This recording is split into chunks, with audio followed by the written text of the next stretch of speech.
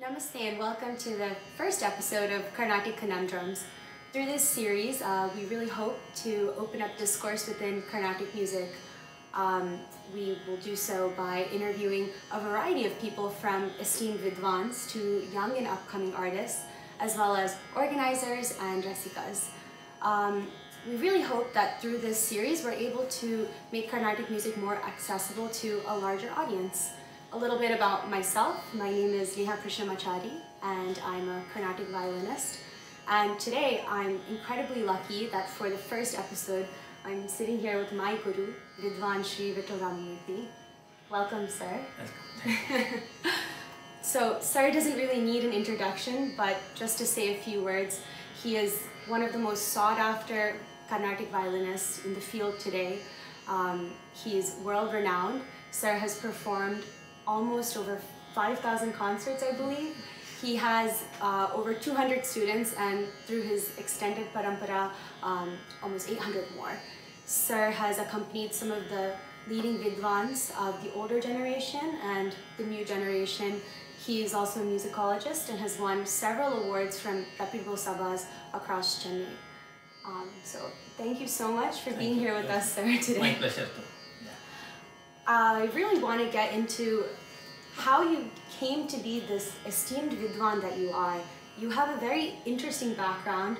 A lot of Carnatic musicians come from musical families settled in Tamil Nadu, be it Chennai, Madurai, whatever be it, but you have a very interesting background. You hail from a small village in Karnataka. Can you maybe speak a little to your childhood and how that journey began?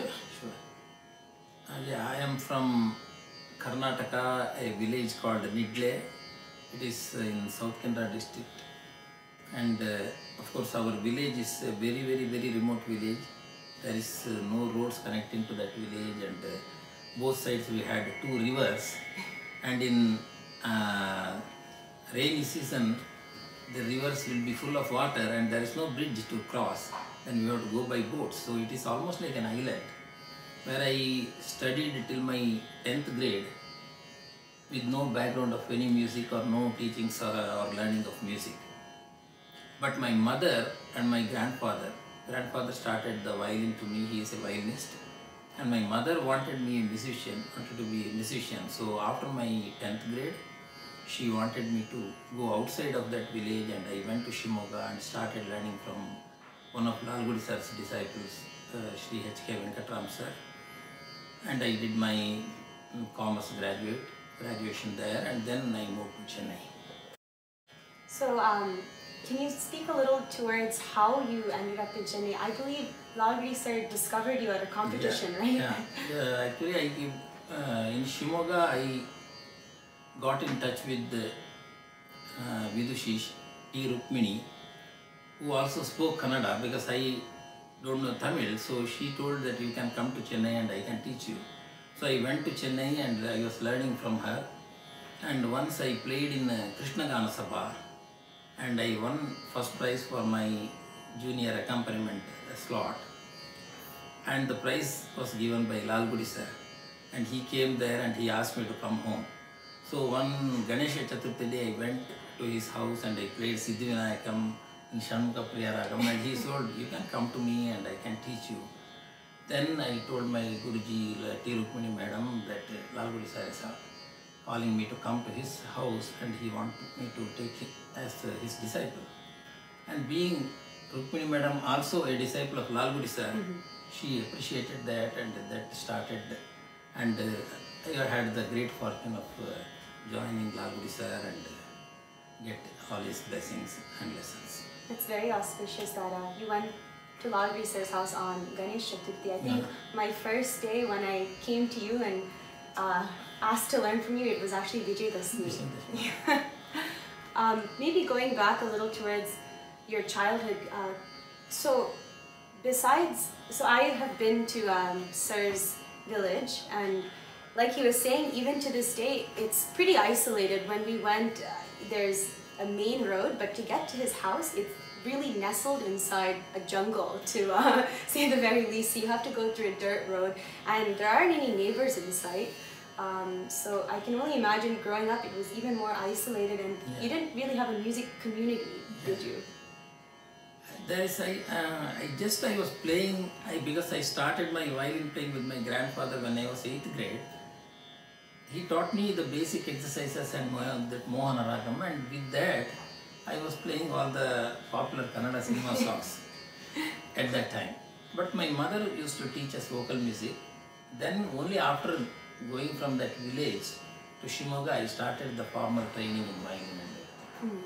And when you are said that it's a remote village till now, I still remember seeing the tigers from our house coming to our cattle shed and taking the cows from the cattle shed. And it was very scary. All the wild animals used to come in the near the house in the night times, because there was no power in our house. So we will close the doors by 7 o'clock when we sleep inside and just watch whatever comes there and put the torchlight and see and just sit there. And whenever we travel in the jeep to the cities and cross in the forest area, we used to see tigers crossing here and there. Nowadays it all became like a village, modern village, I can see. So when you first came to Chennai to learn from Lalgudi sir, up until that point, you'd only been to Chennai once before for the competition at Krishnagana Sabha. Yeah, no, I came and it is a concert. So I came and that concert happened only after I came to. I came to Chennai just to learn from T. Rukmini Madam and Lalgudi sir, And my uncle was there. So for a basic time, I was staying with him for some time. They supported me, and they, because they were there, my parents let me go to Chennai because I don't know Tamil and I cannot support myself economically. My dad cannot support me much.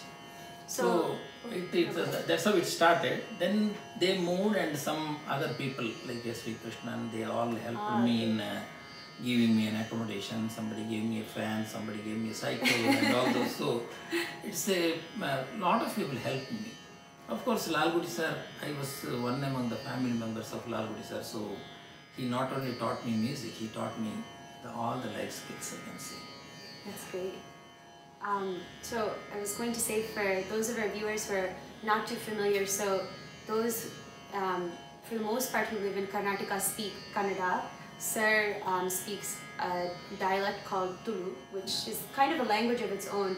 So coming to Chennai, which even to this day, if you don't know Tamil in Chennai, it's very hard to get around.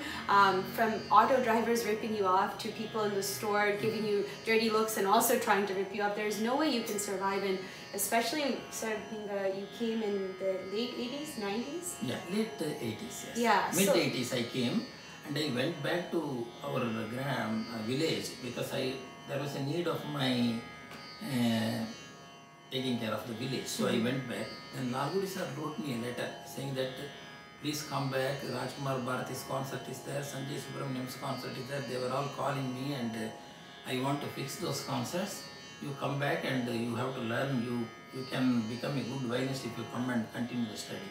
So after 1.5 years of break, again I came back with that postcard when he dropped me, and I got received. So it was this homesickness of being an outsider in Chennai that kind of drew you back to the village. Yeah. And homesickness, and it's very difficult to sustain in Chennai with the, as you said, the language barrier and financial conditions and everything. It is difficult, and also my need was there in my village.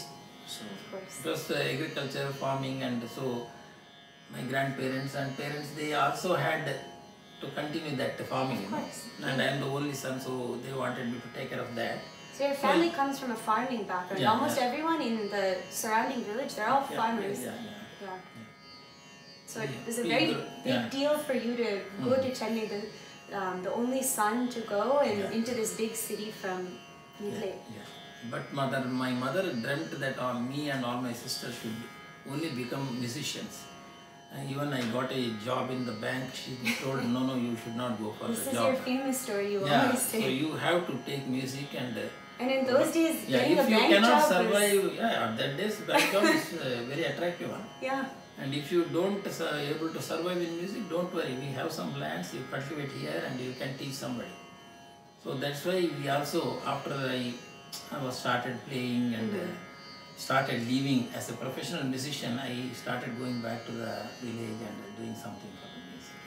You really preempted my next question, which was, Okay. did Mallama, your mother, have a vision for you and all of her children, which I think she'd be very happy today, because not only is Sir this huge Vidwan, all 4 of his sisters have continued music, even his nieces and nephews and his both of his children are musicians. So you've really come to become this musical family that everyone in Chennai thinks of these musical families, but you, coming from this village, have become an equal, if not more than those families. Of course, definitely it is my mother's vision and our family support, and more than that, lots of people.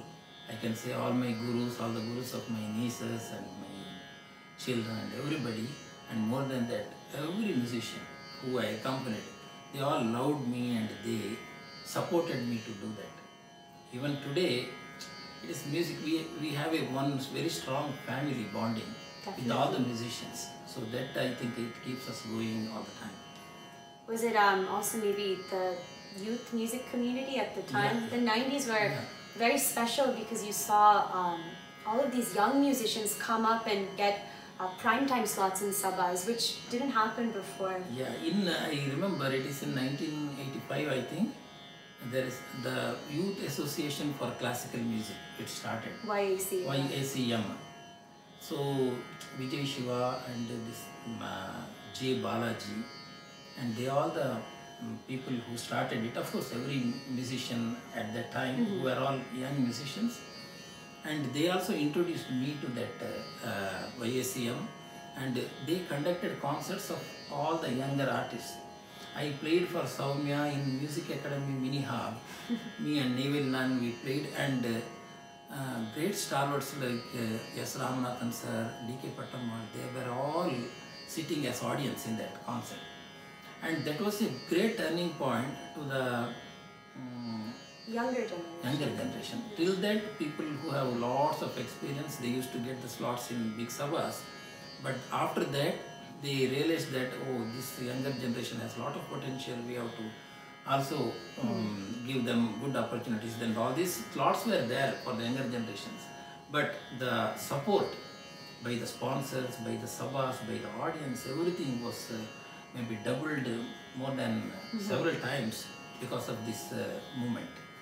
So we have to thank all my I can say colleagues or my contemporary musicians like Vijay Shiva, Unni Krishnan, J. Balaji, Sanjay Subramaniam, and after later years T.M. Krishna took over that, Manoj Shiva was there, and it's still going, but that time it helped all the musicians. Because I think that was a hallmark, because now you have so many organizations promoting you. The thing is, this Enfield and other companies, they all came and they wanted to support musicians by giving a job for their livelihood. Oh, okay. And they gave, so Santana Gopalan sir and Ramesh, and there is a few, M.A. Krishna Swami, they were all working there just to support themselves in music. They were doing music, but they were also working there. Yeah. So like that, it all, this movement happened in that time.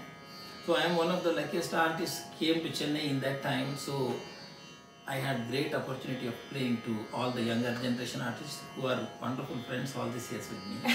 And other than that, I was also had the opportunity of playing to great stalwarts in very young age. It is because of I think the generosity and their greatness. It's also a lot of things coming together, because like you said, it was really important at that time to find a way to sustain yourself in music. Yeah. Because nowadays you have, you have income through teaching, and a lot of people are on TV, or you used to have CD and album records. But the 90s were very special, late 80s especially, because that was still coming into fruition. So that's amazing that you got to live through that.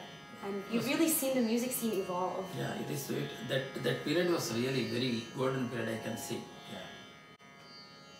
So, continuing forward, you've evolved from coming to Chennai without knowing one word of Tamil to establishing yourself. If you go to Ayodhya Mandapam and if you see anyone around that area in Chennai carrying a violin, they all know that you're going to Vittal sir's house.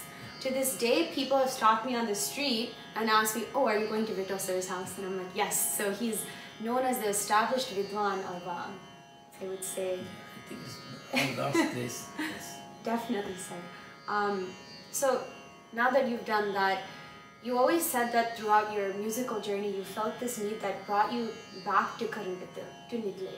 And one day, 20 years ago, you finally, well, 19 years ago, going on 20, you decided to bring that to fruition, give kids like you the opportunity to experience Carnatic music, and you now conduct a shivira that's extremely successful. Can you talk about this music? Sure, sure. Actually, we usually, in every year, we go into a village for the summer holidays and spend some 15 days there. And one or 2 days, we will have our annual puja rituals in the house.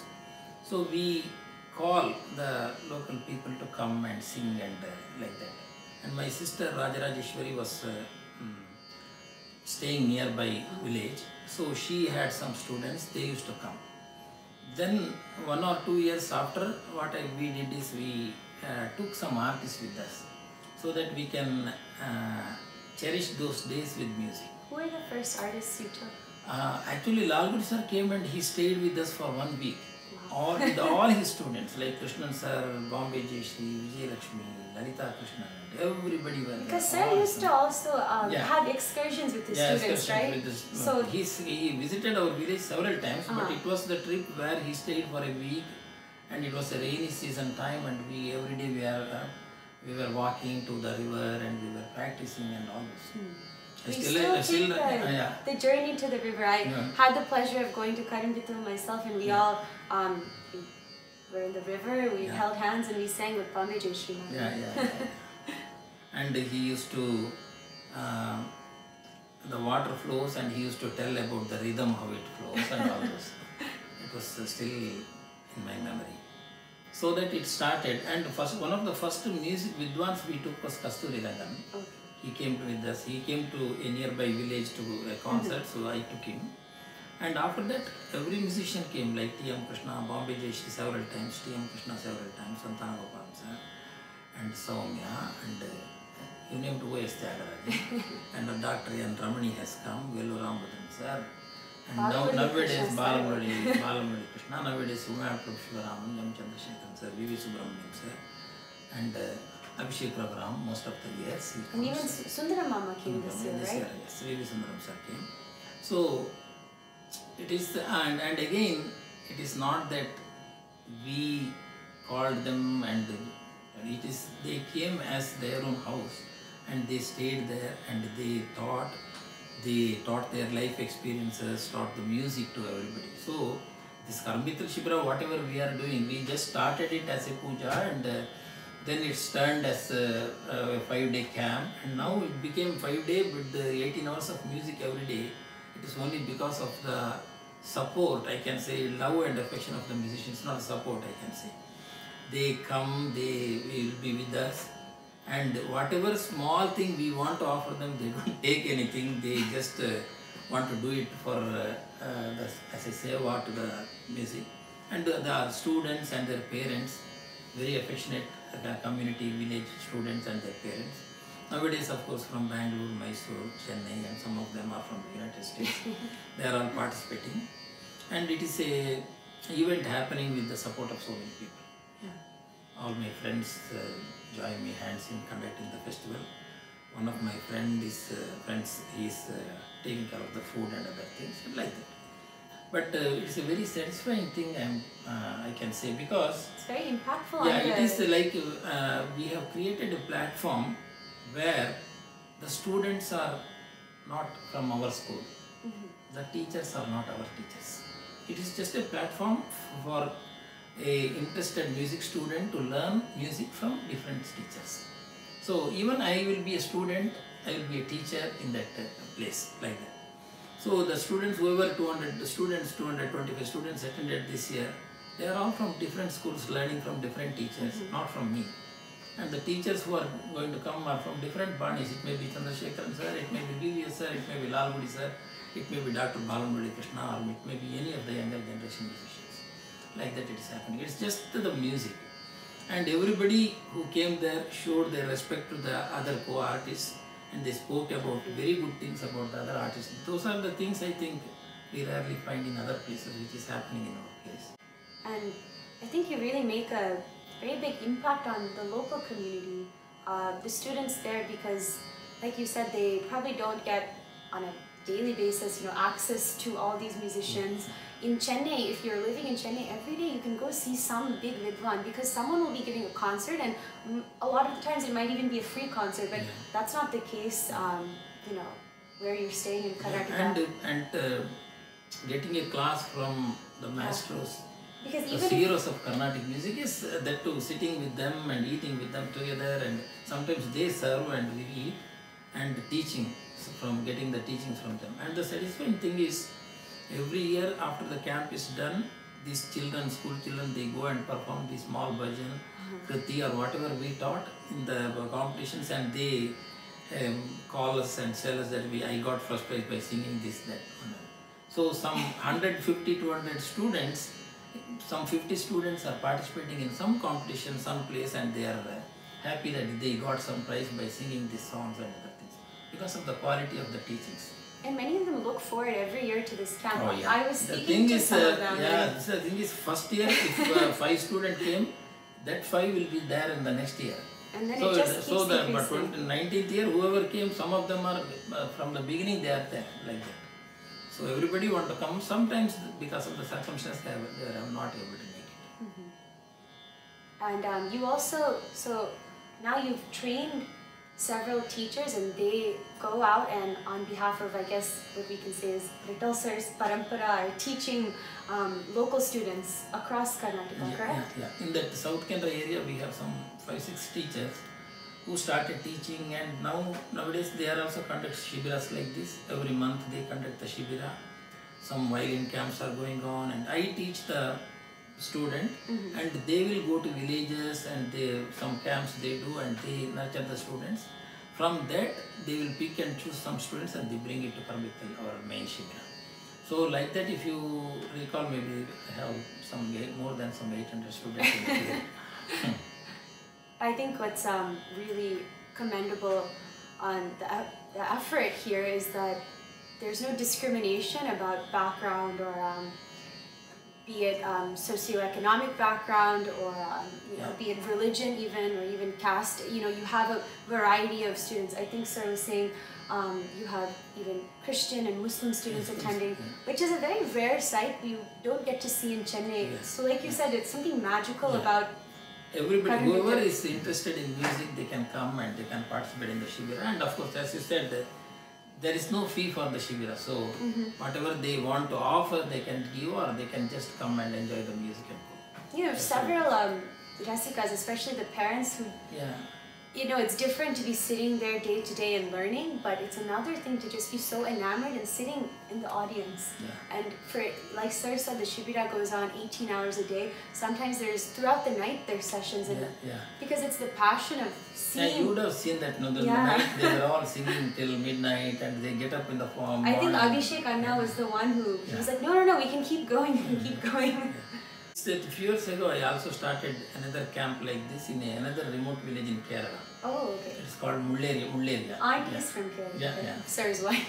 So Mulleria, and this year there we had some 85 students there, and T.M. Krishna sir came, and he performed the last day, and he spoke to the children. They also performed very well. They are from different teachers, learning from different teachers. All those teachers joined together, and they wanted me to conduct the camp. So it was very satisfying sometimes, with being with children and teaching them. Through teaching we can learn a lot and all those. So you make such a huge impact on your lives. Thank you. Thank you for not only coming here today, but thank you for the huge seva you're really doing to Carnatic music. Thank you. This shibira is something very unique. I've done a lot of research trying to see if anything like this is out there within Carnatic music, even the Indian classical music space. What Sir does is very unique, because he fundamentally kind of bridges this gap between students in remote areas who are interested in Carnatic music but don't have access to teachers or an extended network, and he brings esteemed Vidwans, people that when I spoke to some of these students, they were like, oh, I've only in my dreams maybe thought that I could meet Abhishek Anna or Bombay Jayashree Madam, and here they are sitting 10 feet with them, and they can go up and interact with them. And most of the students, they also come to Chennai now. That's to amazing. take advanced classes from the teachers, and there's few students who took it as a full-time profession. Yeah. They started teaching, they started working in the recording companies and related to music, and they are full-time musicians and all this. They are all from our area. That is very heartwarming thing. I think every time I come to Chennai, I see someone new, and I always notice they're speaking Tulu, and I'm like, they're from South Canara, and they're one of Sir's students who, against all odds, like Sir himself has really made it. So on a concluding note, throughout this entire conversation, we've talked about how very unexpectedly you came to Chennai and really made a name for yourself, and you even spoke about the time in the 80s where you said it was very special. It was like everything was coming together. So I have to ask you, do you feel destined to do music? Like this is what you were meant to do? Definitely. I enjoy doing this, and I really thank God for making me a musician, which I like to do and enjoy the process. Usually Lalguru sir used to say this, musician is the only person who will enjoy playing and gives happiness to others. For this, he is also getting paid. It's the only profession where this is. And more than everything, my great asset is my students. Everywhere, if I go to US, every Saturday, Sunday, there is some 5 to 10 students are performing in different places, even in India. So they are my greatest strength, and of course I am very, very fortunate to be a musician, that to be learning from Lalguru sir. And sometimes as you said, sometimes I feel with that village background, how I came to Chennai and how today I am traveling to this very interview, we are doing it in New Jersey today. How all this, with the blessings of my parents and gurus, and of course the divine power, I think it is happening. And thanks to all my affectionate students who always are with me in supporting all my ventures. And always nagging you on Skype and WhatsApp for class. Thank you for being with us, and thank you for being here for the first episode of Carnatic Conundrums. It's my pleasure too, and thank you very much. Thank you. Thank you all.